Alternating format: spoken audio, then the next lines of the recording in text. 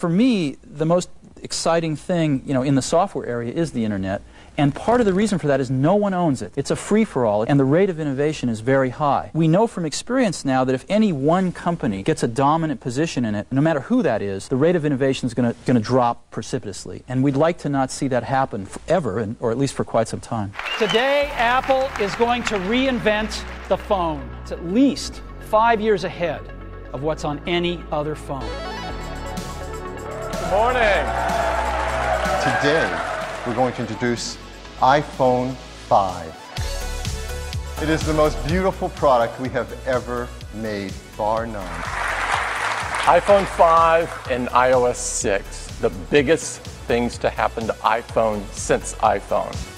We've got some really cool stuff to show you. The iPhone 5 came at a pivotal point in the smartphone industry, a time when the market was beginning to, for the very first time, shift away from Apple and towards the very tempting offerings of key competitors like Samsung and HTC. While iPhones would always have their name recognition and brand value, the enticing larger displays and ever-creeping feature sets were difficult to ignore. Up to 2010, Apple had managed to lodge a firm hold in being the top dog of smartphones. They practically invented the category themselves, and they had continued innovating year over year to ensure their prevailing dominance. The iPhone 4 in 2010 wasn't just miles ahead of anyone else, it was in a separate league of its own, with its class-leading Retina display and unbelievably premium hardware, capped off with Apple's own custom chipset, all making for the phone of the future, coming right at the turn of the decade. The iPhone 4 was so far ahead of even Apple's own previous iPhone that they ended up rushing a few things to get it out the door. The device suffered a fatal flaw in the antenna placements, resulting in dropped calls, and the white color, which was truly beautiful, ended up being delayed about 10 months past its initial release, the June of 2010. And it wasn't until October 2011 we would see the next iPhone. Well over a year later, the longest gap in iPhone launches ever, at which point Androids had begun to catch up and make a name for themselves with their larger displays. While the iPhone 4 still had the best screen with the most pixels per inch, it was still only a 3.5-inch screen, and so-called phablets like the Galaxy Note would end up being a huge commercial success, and ultimately one of Samsung's flagship products. The 4S, when it came out, was a solid upgrade to the iPhone 4, and it innovated a lot of areas under the hood, but that body was the same, and that's what people really cared about. And with yet another year before Apple's next entry into the line, Samsung and friends had plenty of time to outdo Apple at their own game, and finally forge Androids into genuine contenders in the smartphone market. Not to say that iPhone sales slowed down, because they didn't, but the early 2010s saw massive sale numbers across the board as the general public rapidly migrated over to the newfangled technology. For some, iPhones were getting stale, still small with what seemed like the same old OS it had always had. It was Steve Jobs' mentality that a smartphone should be a size congruent with one-handed use, something that made a lot of sense early on. But as smartphones became more popular, what we used them for became more and more diverse in variety. They transformed from phones and web browsers to mobile game players, and then quickly into the ultimate hub for media consumption. And what's ideal when consuming media? A larger display. Single-handed usage be damned. Apple wasn't oblivious to the changing times, and they would account for this by adjusting their 2012 flagship screen to a 16:9 ratio, the standard widescreen aspect for the new age of high-definition video. But they weren't ready to desert the old one-thumb philosophy, and so they solely increased the height of the next iPhone, keeping the width the exact same, making it just as easy to use with one hand, a fair compromise between the two trains of thought. This would make the 2012 iPhone the first to ever increase the screen size, a move that would undoubtedly have a ripple effect on every new iPhone moving forward. And so the fall of 2012, over a decade ago now, Tim Cook took to the stage with the purpose of introducing the brand new iPhone 5, the biggest thing to happen to iPhone since iPhone. Hey, how's it going? I'm Josh from 91 Tech, and before we get too far into today's video, we do need to look at our sponsor, Narwal.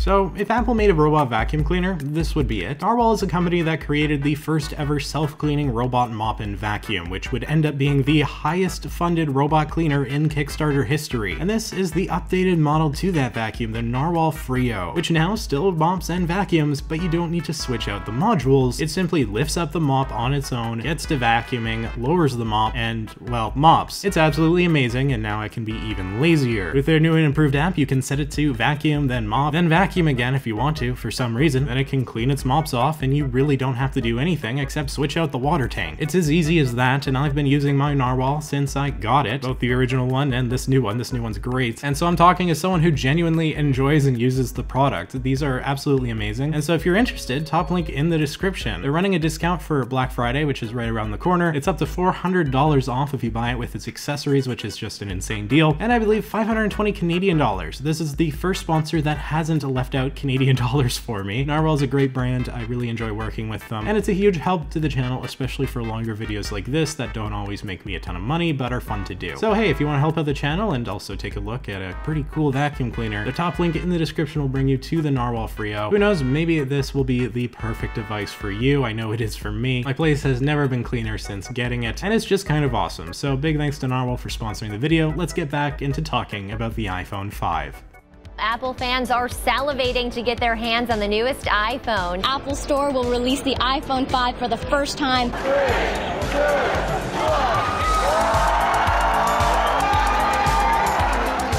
The iPhone 5's announcement caused huge waves of excitement across the internet and news media, as Apple users looked lustfully at the all-new seamless and more gorgeous than ever fully aluminum design. Apple would begin taking pre-orders on the 14th of September, and within 24 hours, 2 million units were purchased. Apple even said the demand prior to the actual launch sold 20 times faster than previous iPhones, and it made for short supply come the official release September 21st. AT&T would state that it was the fastest selling iPhone they'd ever sold, far exceeding the supply available, and Apple stated they sold 5 million units over the opening weekend. That's 3 days for 5 million new iPhones. I really want to compare this to iPhone sales a decade later, but it's really hard to find concrete information on actual unit sale numbers, as Apple's not as open with that sort of thing like they used to be. According to Wikipedia, the iPhone 5 had a bit over 145 million units sold throughout its lifespan, versus 63 million iPhone 10 models sold. I compare these two phones because, like the iPhone 5, the iPhone 10 was only around for a single year, before being replaced altogether by the iPhone XS and the XS Max. The iPhone 5 was there from late 2012 to late 2013 when it was replaced by the iPhone 5C, and after that, just like the iPhone 10, you couldn't purchase it even if you wanted to. Well, the smaller sale numbers of the 10 can be equated to a number of factors, such as lower supply and its high price tag of $1,000, and probably most prominently the competition from the iPhone 8 and 8 Plus, which came out at the same time. It still all does serve to show just how popular the iPhone 5 was, and selling almost 150 million units in a single year is absolutely absurd. For even more perspective here, the iPhone 4 sold 50 million units, the 4S 60, so the iPhone 5 sold more than both of them combined and then some, and both those phones would be sold for longer than just a year. Right from the get-go, it's clear the iPhone 5 was extremely popular. But why? Why did this iPhone sell so much better than previous models? Why was there so much hype surrounding the launch? It comes down to a wide array of factors, but mainly it was just different 10 years ago than it is today. New iPhone launches were just special, even if, like today, you had a pretty good idea of what could be coming before the phone was ever unveiled. Apple had been having a rough go at it when it came to keeping their projects secret, as iPhone leaks had become increasingly more common, the worst of which came the April of 2010 with an iPhone 4 prototype being torn down and published, all for the world to see by Gizmodo, after a 27-year-old Apple software engineer had left the device at a bar. The iPhone 4 would be officially announced about a month and a half later, when Jobs would open the unveiling with this iconic line. An all-new design.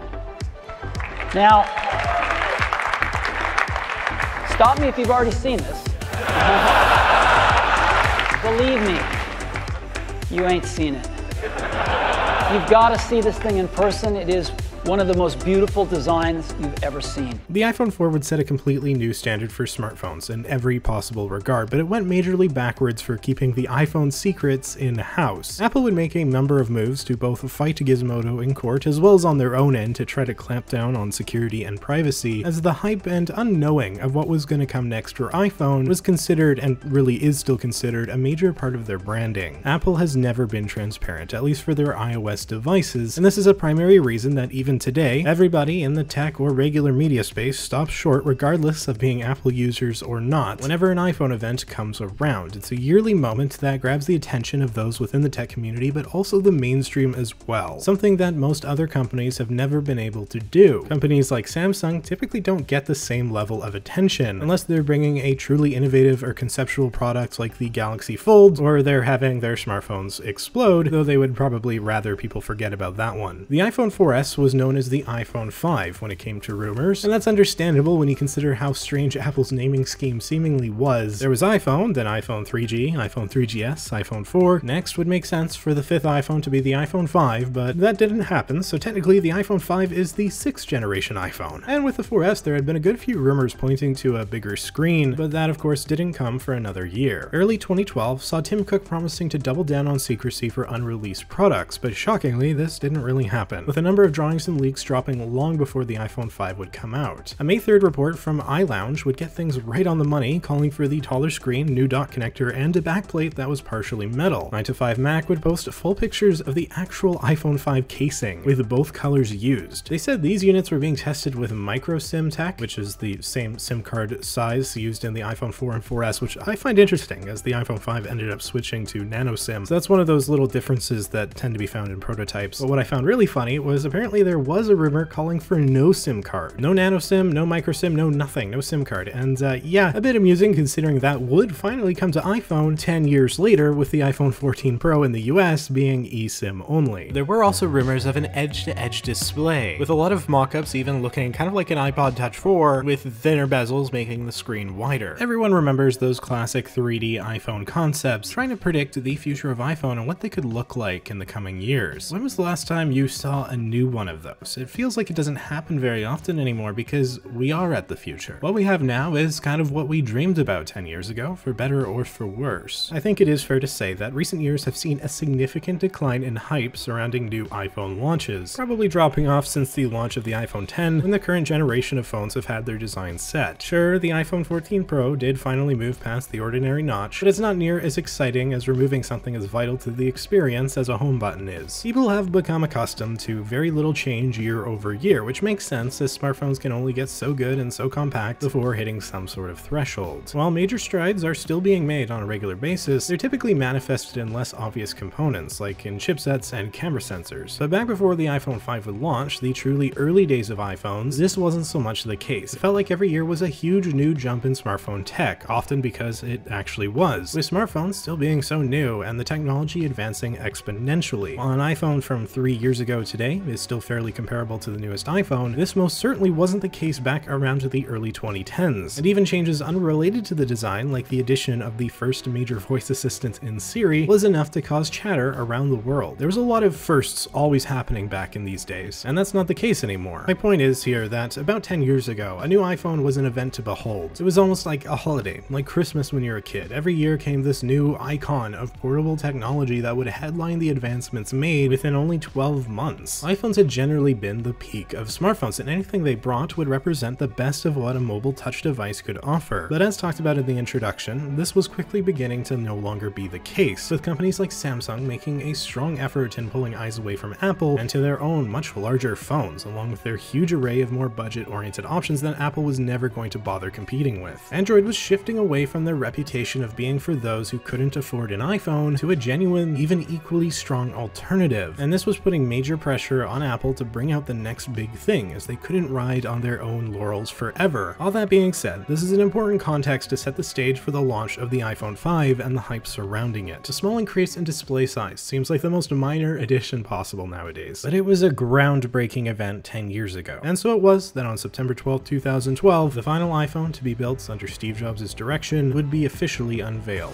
A phone should feel great in your hand, and more importantly, should be easy to use with this magical device we all carry called a horizontally opposed thumb. And that's just how we designed iPhone 5. It's a 4-inch display. You see, with the vertical pixels now, we're able to add a 5th row of icons, and all the software that comes on the iPhone 5 has been updated to take advantage of this display. This truly is the world's most advanced display. And that's the first feature in the new iPhone 5.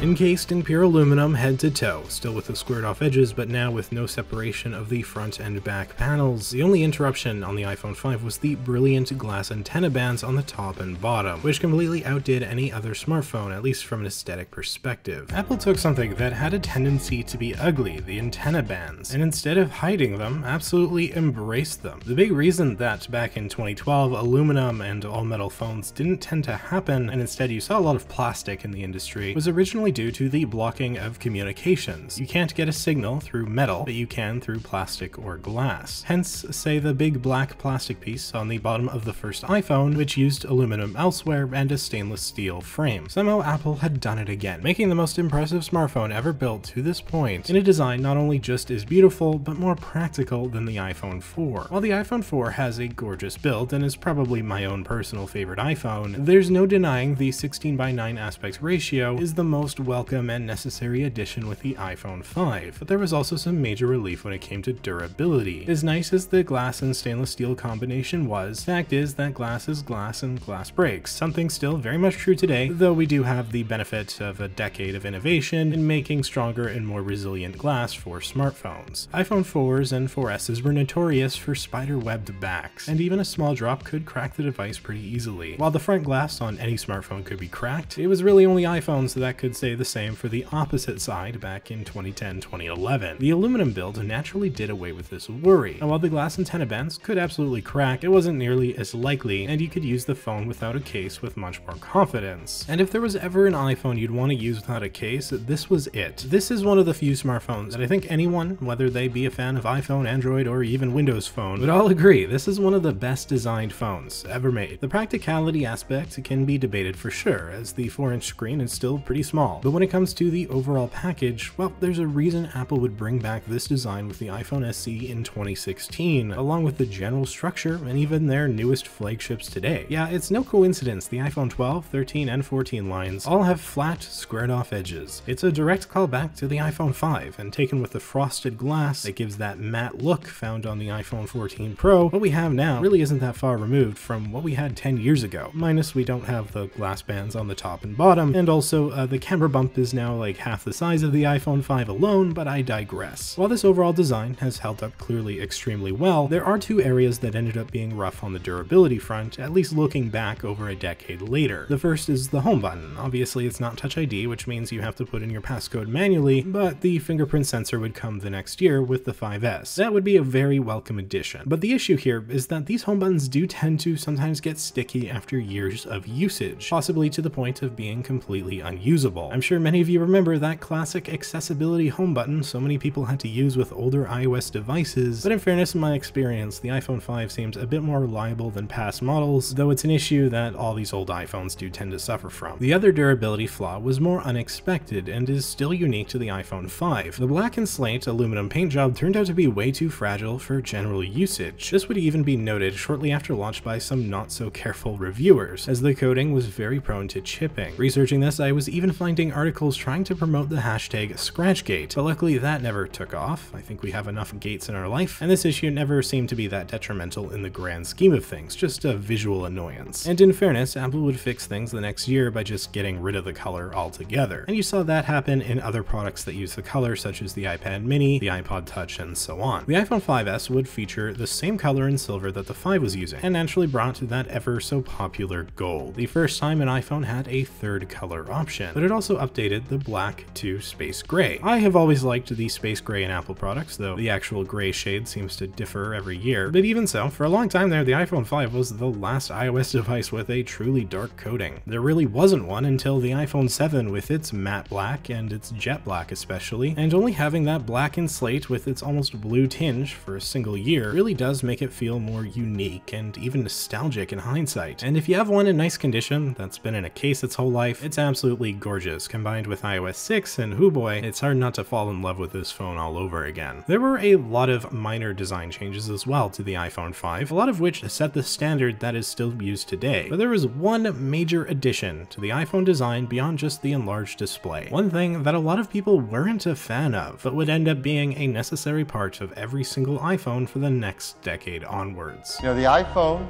from its start has used the iPod 30-pin connector, which we launched originally in 2003. So a lot's changed and it's time for the connector to evolve. So now we have Thunderbolt, and Lightning. This connector is a modern connector for the next decade. All digital, 8-signal design, it's more durable and much easier to use because now you can plug it in either direction. It doesn't matter. It's 80% smaller. It's a huge difference in the world's thinnest smartphone. While the black and slate color was a source of minor controversy, the big new addition that stirred folks up was the all-new Lightning port, switching from the 30-pin dock connector that Apple had been essentially using since the 3rd generation iPod all the way back in 2003. The benefit of Lightning, besides being smaller, was that the charger was reversible and it could go in either way, meaning gone were the days of always failing to plug in your phone on the first try. Lightning was an amazing innovation, and one that was pretty ahead of its time, as Android still generally used the non-reversible micro USB. While eventually they would all start adopting USB-C, which is both reversible and provides faster transfer speeds than Lightning, Apple is still using the 2012 port today, though possibly not for much longer. Now, ideally, I want to make this video to be timeless, something that can be viewed multiple years from now and still be enjoyable and accurate, but in short, while there are rumors alleging Apple will be moving to USB-C in 2023, the iPhone 14 Pro, released in late 2022, still uses the decade-old port. Impressive it's managed to stick around so long, and like the 30-pin connector before it, it's become a staple of people's lives, with cords tending to be stuffed in drawers and plugged into outlets just about everywhere. But like when the move to USB-C inevitably does happen, there are those who won't be happy. In 2012, this was definitely the case, as it meant people had to purchase new charging cords, though one of course came with the phone, as well as a wall adapter, which you don't get anymore. Really, I remember the big issue for my own family was the incompatibility with docking stations, which were extremely popular for iPhones and iPods in the early 2010s. They all featured 30-pin connectors, meaning you had to get an annoying adapter to actually still use it. Complaints aside, this wasn't like the removal of the headphone jack in 2016, as the switch to Lightning absolutely had to be made, as that 30-pin connector took up a lot of space and wasn't nearly as practical. It might feel like the 2003 connector was definitely past its due date, and it was, but also don't forget, it was 9 years old in 2012, whereas the Lightning port is 10 years old as of late 2022. Apple's been using it for longer than the 30-pin connector. Just wanted to say that to make us feel all prehistoric. Kind of boggled my mind when I realized that at this point we're just so far removed from these old days of iPhones, even though it doesn't feel like it in many ways. And the iPhone 5 holds up quite well, all things considered, and when you look at the closest thing to it from 10 years prior, you end up with a 2nd generation iPod. 2002, 2012, 2022. Safe to say, that leap in tech was absolutely massive, whereas from 2012 to 2022, it's been more of a refinement. Screens have gotten bigger, the home button is gone, the bezels are as slim as ever, but iOS with its grid layout is still recognizable as iOS, though iOS 6 sure does add to the nostalgia, and we'll be talking about it a bit later on, as the iPhone 5 was the final iPhone to run the old skeuomorphic aesthetic that Steve Jobs was so fond of.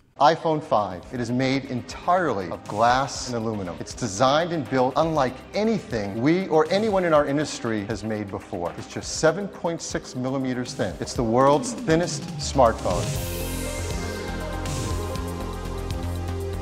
Lightning wasn't the sole shift in standards for the new age of iPhone. We also got nano SIM, which are simply smaller SIM cards than previously used, and this came in conjunction with LTE, the new wave of faster cellular internet that would be quickly adopted by both carriers and new smartphones around this time. Other design changes included the headphone jack moving from the top of the phone to the bottom. This was actually kind of a big deal, as it made the phone quite a bit more comfortable to use while plugged in, as the cord trailing from the bottom instead of the top is a bit less awkward. Plus, if you were charging it at the same time, you didn't have two cords from separate ends. And this was one of the benefits of having the 30-pin removed. You had a bit more space down there. This new location would be kept until the iPhone 7 removed the jack altogether. May it rest in peace. Apple also buffed up the microphones, adding for the first time a microphone to the back of the phone, which would help massively when it came to audio and video recordings. There was now officially 3 microphones with the iPhone 5, one on the back, one on the front, and then one at the bottom of the phone. This meant there was a microphone ideal for every situation. Having the mic on the front for FaceTime calls seems like a pretty minor thing, but don't forget, this is 2012. FaceTime had only really come out 2 years beforehand. Skype was still relevant, and video calling was a huge reason people wanted these newer smartphones. There was a lot of these little minor changes with the iPhone 5, and funnily enough, I actually haven't spoken much on the biggest one. The first feature, described by Phil Schiller, that 4-inch Retina display, and I'd be willing to wager that most of you hadn't even noticed I glossed over it. And there's a reason for that. The actual numbers and quality of the screen itself is fairly irrelevant to what people cared about when it came to this phone. All that really mattered was that it was now larger, and luckily it did have that classic Apple build quality backing it up. The display was pretty straightforward, a high pixel density LCD panel, specifically running a resolution of 1136 by 640, making for that magic Retina number of 326 pixels per inch that we've seen on so many iPhones for well over a decade now. This was essentially the same quality introduced with the iPhone 4 in June 2010, at a time when no other smartphone even came close to it. And even in late 2012, the iPhone 5 had one of the crispiest, most beautiful displays on the market. Comparing it to the Galaxy S3, while the colors weren't as almost artificially vibrant as the Samsung was, thanks to its Super AMOLED panel, that phone and its 4.8 inches ran at 306 pixels per inch, making it a bit less crispy. It does go to show just how far ahead that iPhone 4 was in the display department. It was still not only comparable, but even better than most of the competition over 2 years after it came out, just at a smaller size. But unlike their competitors, Apple was content with sticking with their Retina display for the foreseeable future. And it would only change with the Plus model iPhones that would run 1080p and a pixel density of 401 pixels per inch, though the smaller models would stay at the same 326. The Retina display on the iPhone 5 is gorgeous. Everything is clean, sharp, there's no noticeable blurriness or visible pixels. Even today, compared to the top-of-the-line flagship iPhone, while that screen is going to be obviously better by a wide margin, I doubt that if you gave these two phones to a random Joe off the street, that they would actually really notice much of a difference besides the screen is larger now. And it's not as if the iPhone 5 had the exact same screen as the iPhone 4, as it did improve things in a few minor ways, something that Apple tended to do every year when it came to their Retina screens. One big thing was in-cell touch sensor technology, which basically slimmed the screen and allowed for a thinner phone, which is why the iPhone 5 is significantly thinner than the iPhone 4 and 4S, and overall, it was a sleeker, slimmer, more complete package, and made for pretty much the ultimate iPhone at the time. For many, this is still considered the best iPhone design ever made, and very few iPhones since have come even close to capturing the same level of premium quality that this phone conveyed. It was a work of art. We began this video with a quote from Steve Jobs in the mid-90s prior to him rejoining Apple. Specifically, he was being interviewed as the CEO of Pixar soon after Toy Story. The interviewer was trying to egg him on a bit regarding Microsoft and his history with Apple, and they got to speaking on the internet. You've also mentioned Microsoft. Much of your current efforts seem directed at constraining Microsoft. Is that accurate? Me?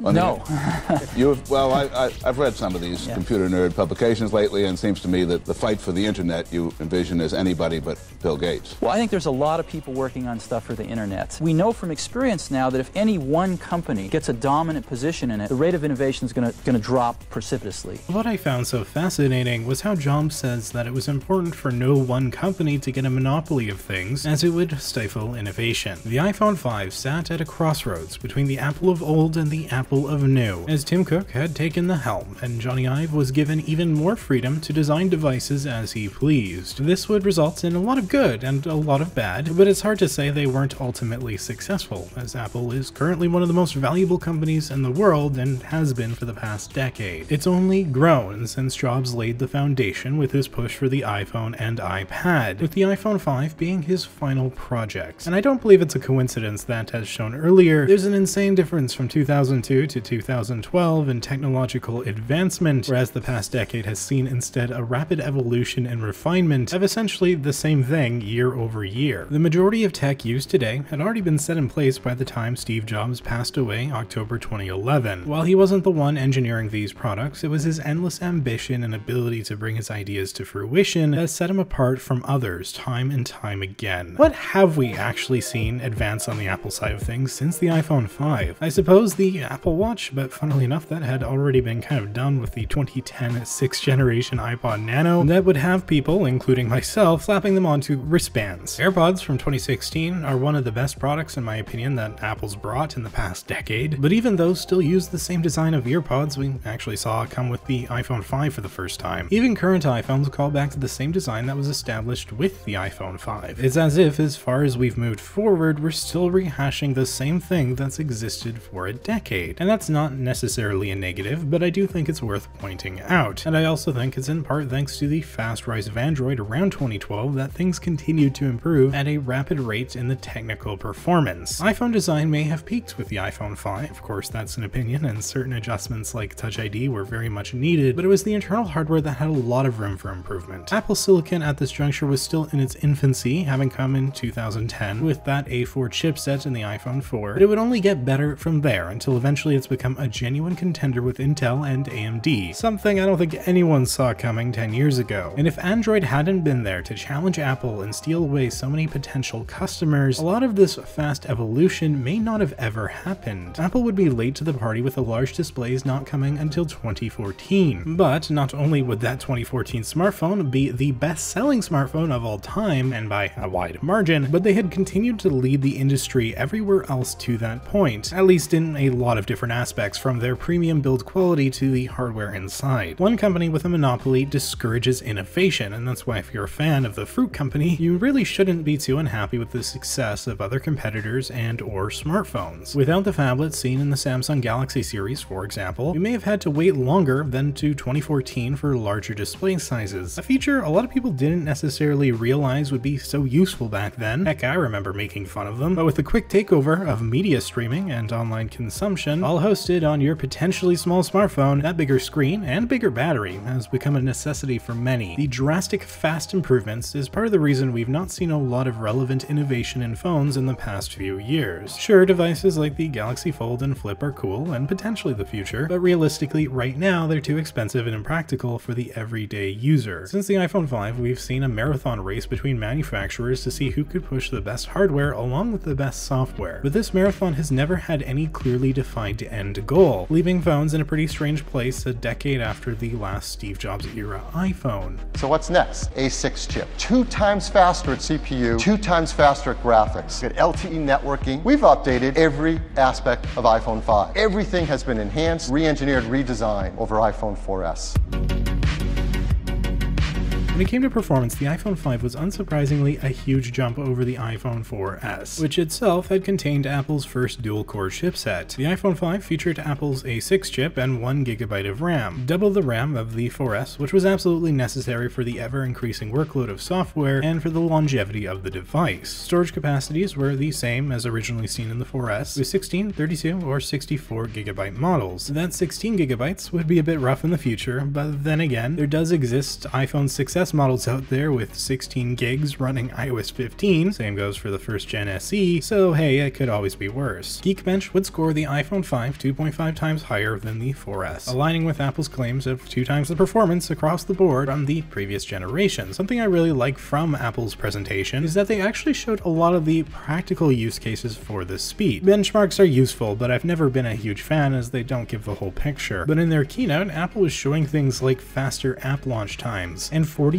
faster photo taking. This is something you don't see Apple do too much anymore because, well, truthfully, modern chipsets are so fast and have been for so long that at least in a vacuum, an iPhone 14 Pro probably won't feel much different from an iPhone 11 Pro for the majority of tasks. But back in these days, software would be advancing at such a rapid rate that the phones would really need these huge increases year over year to keep up and ensure usability for the standard 5 years and beyond that Apple would like to update their phones for. The 2013 iPhone 5S would take things to an entirely new level, with the first 64-bit chipset in any smartphone, making the iPhone 5, as well as the 5C, the final 32-bit iPhones. You may remember that iOS 11 brought a major change when it came to old app support. Any app that hadn't been updated in recent years ended up being incompatible with the newer software, and this was because iOS had moved to 64-bit only. So 32-bit apps that had been left dead by their developers, such as Flappy Bird, which had been removed from the App Store completely years prior, these apps are impossible to play on any device running a version higher than iOS 10. Luckily, this iPhone 5 on iOS 6, it does indeed have Flappy Bird, so I can play one of the strangest and most simple games to ever go viral as much as I want, at least until the battery dies. The iPhone 5 battery has a charge capacity of 1440 mAh, which is pretty small compared to modern sizes, though given the compact form factor of the phone, not unexpected. Luckily, iOS 6 is pretty lightweight. It was with updates that things would get worse, along with the greatest enemy of any piece of technology, literally time, not the spice, the clock time. Yet using any smartphone over time will result in battery degradation, and eventually you'll be at a point where using the phone can be nigh on impossible when you're not plugged in, especially when taken in conjunction with the more power-hungry iOS 10. But for its time, the iPhone 5 wasn't bad per se, and the battery life was neither really a high or low point for the phone in reviews. It's fine. Pretty typical of earlier iPhones, as it would take Apple a while, especially post iOS 7, to really nail down optimization. So having that full gig of RAM was a big help. Apple would have some pretty rough years when it came to the iPhone 4 ending its life on iOS 7 and the 4S getting to iOS 9. Both of these were just painfully slow, and the 4S especially is probably what I would consider to be the absolute worst iOS experience out there on an iPhone, relative age taken into account. Mind you, the second iPhone, the 3G, was so slow on iOS 4, but I mean, that's a 2008 smartphone. It was the early days. The 4S doesn't have as many excuses. I would have much preferred the 4S getting one or two less versions of iOS and still feel fast, than to get way too far and be practically unusable. If there were ever evidence of Apple putting planned obsolescence into action, the 4S is about as blatant as it gets. Thankfully, Apple turned things around at an impressively quick rate. The iPhone 5S got not only iOS 11, but also iOS 12, and heck, it would feel pretty decent on its final version, dare I even say somewhat smooth. They also showed they were no longer afraid to have a phone end its life a little early if it couldn't handle the next step in software. The iPhone 6 and 6 Plus are also stuck on iOS 12, and more recently the first iPhone SE, 6S, and iPhone 7 all ended their run of support on iOS 15. The iPhone 5 is caught in the middle of the old and new Apple in terms of their user-friendly, long-lasting longevity, but that's not to say iOS 10 feels too bad, and thanks to getting that full 5 years of support, it would only be a few years back now that most major apps actually stopped supporting iOS 10, meaning even today you can often use relatively recent versions of apps like YouTube and so on. The new hardware was integral for long software support, really making for some strong longevity in this phone. But we can't forget the other major new feature. The new addition of LTE networking worked wonders in keeping the iPhone 5 feel relevant as long as it did. Again, you can imagine the challenge the engineering team faced. Make the iPhone thinner, lighter, smaller, build in all the wireless technology you had with iPhone 4S, and take it further. LTE is probably the most complicated networking technology ever brought to this earth.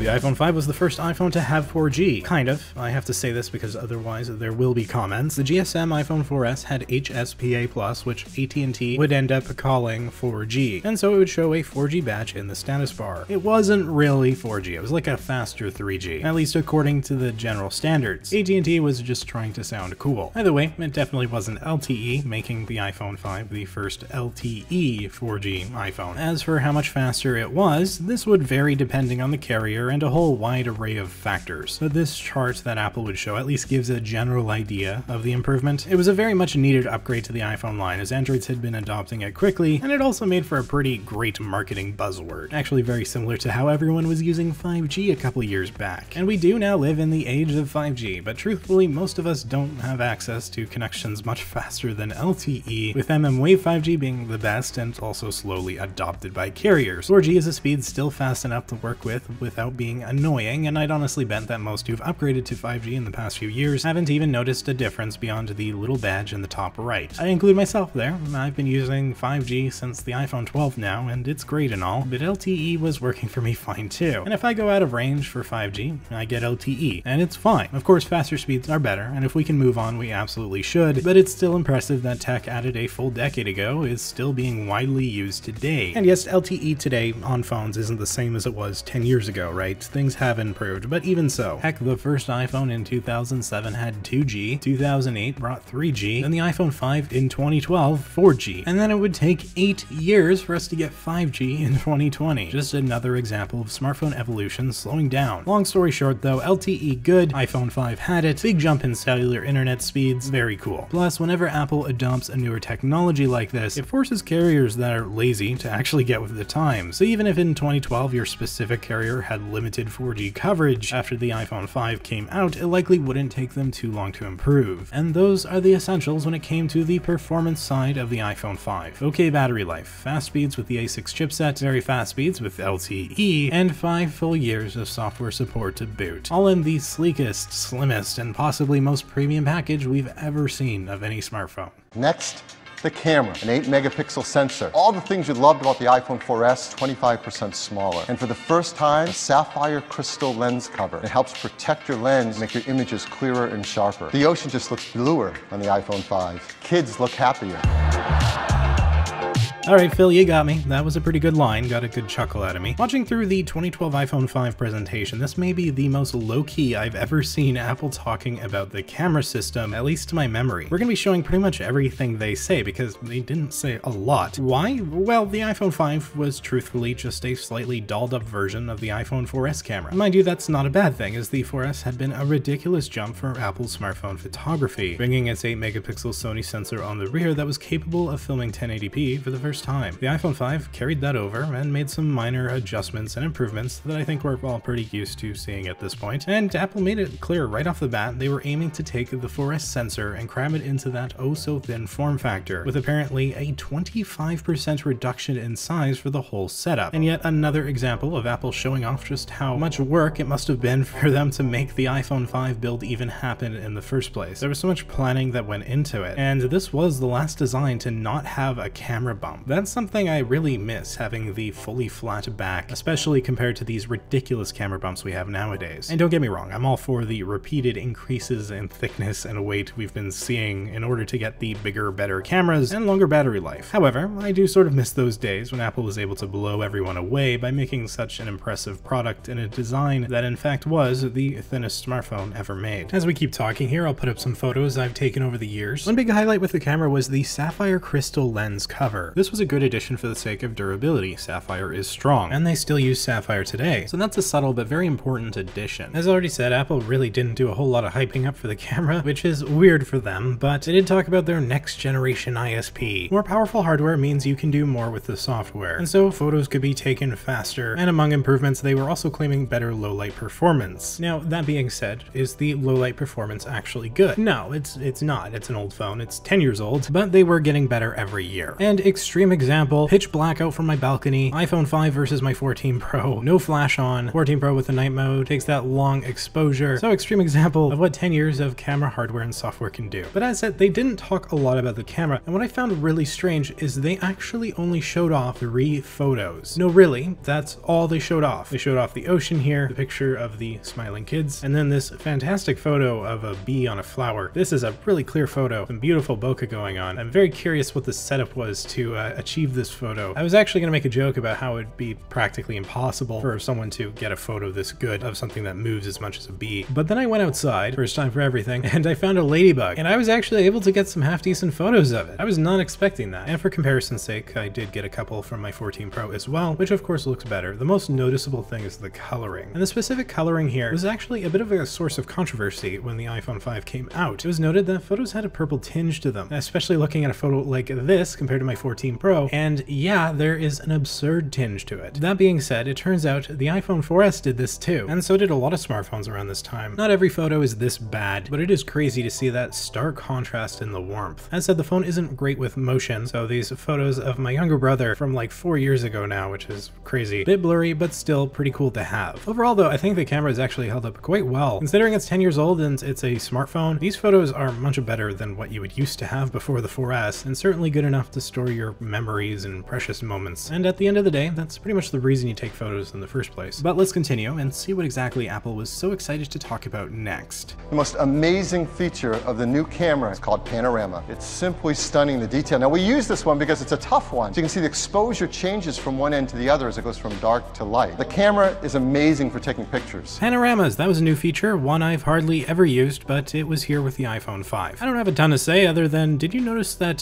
purple tinge on the right side of that first panorama there? Yeah, I'm never gonna unsee that in all these old photos now. And also, again, they only showed 2 examples here. I don't know why exactly they were so conservative with showing photos, but we all know what a panorama is at this point. It's nothing mind-blowing. Cool feature for the time, one I've always taken for granted, but let's keep going here. 1080p HD video. We've improved the video stabilization with the new ISP. We have face detection, and of course you can take photos while you're recording video. 1080p video, of course that came with the iPhone 4S, but taking some video for myself the other day, wow, 1080p, pretty solid. Amazing how long iPhones have been taking decent video for. This is a 10-year-old phone, it's hard to believe. It might end up looking compressed on YouTube, that often happens. However, I can say right now, looking at it in its full quality, it's definitely not bad whatsoever. The FaceTime camera, 720p, great low light performance, there's face detection, and you can do FaceTime over cellular networks as well. So that's the new camera. iSight and FaceTime cameras built into iPhone 5. So the FaceTime camera there, he's talking about the selfie camera. And just to recap here, I didn't really skip much. They didn't show any video examples, they showed no selfie examples, and the latter especially was weird because this was an upgraded selfie camera. It said 720p video, well it turns out it actually has 1.2 megapixels versus the iPhone 4S which had 0.3. So while the selfie camera still sucks, it was pretty good for 2012 and way better than the iPhone 4S. It's just really weird. It's like a completely different company here, just skipping over all the camera stuff. Like it doesn't even matter. And I know they didn't really improve much, but the selfie camera, any increase in anything nowadays is like celebrated as the best iPhone ever. Very stark contrast to see these kind of, I guess, early days post Steve Jobs. A lot more reserved in maybe how they marketed themselves. Now in fairness, this could be partly because this is where they talk about the new iPods as well, same presentation, and they did reserve quite a bit of time, especially for that iPod Touch. So that's probably part of it, but still, 3 main photos, 2 panoramas, and no partridge and no pear tree. Even in the classic white background Johnny Ive voiceover little ad they have, same picture that we already saw. Did they just not get good pictures? Interesting to me all the same, and overall here, the iPhone 5 has a good camera. And it has a good camera because the iPhone 4S has a good camera. That's what it really comes down to, and that's totally fine. It holds up shockingly well 10 years later, and you really can't ask for much more than that. Not just in the camera department, but really anywhere when it comes to the overall experience. When you think about your iPhone, it's probably the object that you use most in your life. It's the product that you have with you all the time. We don't want to just make a new phone. We want to make a much better phone. By making the screen taller but not wider, you can see more of your content but still comfortably use it with one hand. And yet, even with the larger display, iPhone 5 is the thinnest, lightest iPhone we've ever built.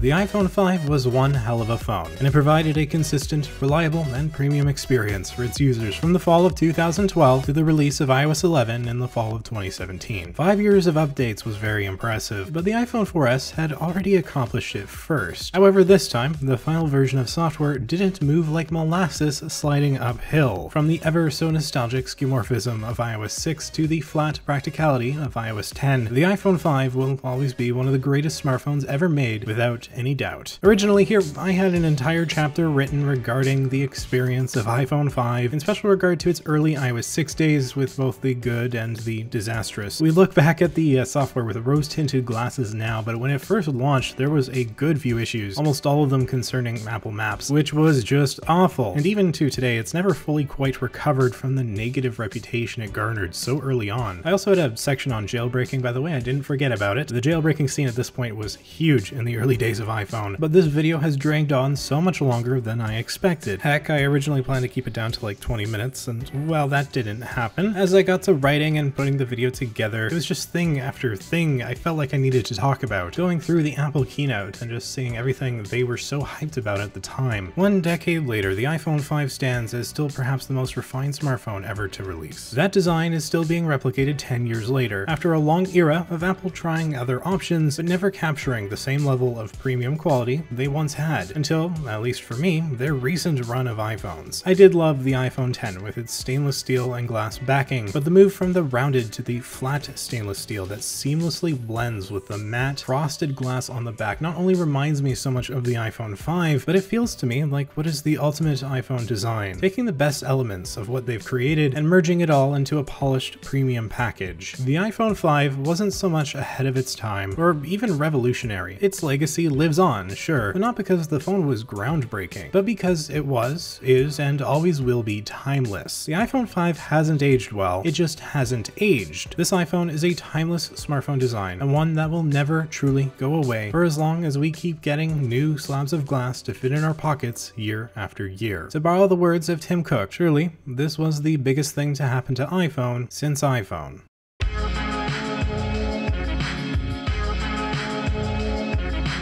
Well, this was quite the project, and I really hope you enjoyed. Love doing these long-form videos, mostly. They're a lot of work, but they're fun, and I wanted to give the iPhone 5 a proper celebratory send-off for its 10-year anniversary. I did the same for the 4S last year and the 4 the year before, and I may or may not be planning something for the iPod Touch 5, which came out at the same time as the iPhone 5, and maybe we'll see a 5S retrospective in 2023, but we'll cross that bridge when we come to it. That is, unless Apple Maps is guiding us, in which case we'll probably end up in the middle of the ocean. If you're still craving more iPhone 5 content, I did recently purchase and unbox a brand new one in silver, still running iOS 6.0. I'll link that in the description. We didn't see much of that phone in this video, as I still haven't even taken the plastic off, so it's not exactly ideal for B-roll, but a lot of this video has been in the works since long before I got that phone anyways. And I wouldn't have been able to do this sort of long video, invest all this time in it, if it weren't for today's sponsor, Narwal. Big thanks to them for making this video possible. Top link in the description. You can get yourself the best robot vacuum cleaner on the market. I do unironically use it all the time, by the way. It's not a joke. The Freo is amazing. So again, thanks to them for sponsoring the video. And hey, if you enjoyed the video and made it this far somehow, please hit the like button. I would appreciate that. Maybe subscribe if you haven't already. I mean, you did watch me for an hour. And if you'd like even more of me, you can follow me over on my social medias, TikTok, Twitter, Instagram at 91_tech. And hey, maybe even chat with me on the Discord. That'd be cool. Hope to see you there. Thank you so much for watching. It means a lot. I'm Josh from 91 Tech, and I will see you all next time.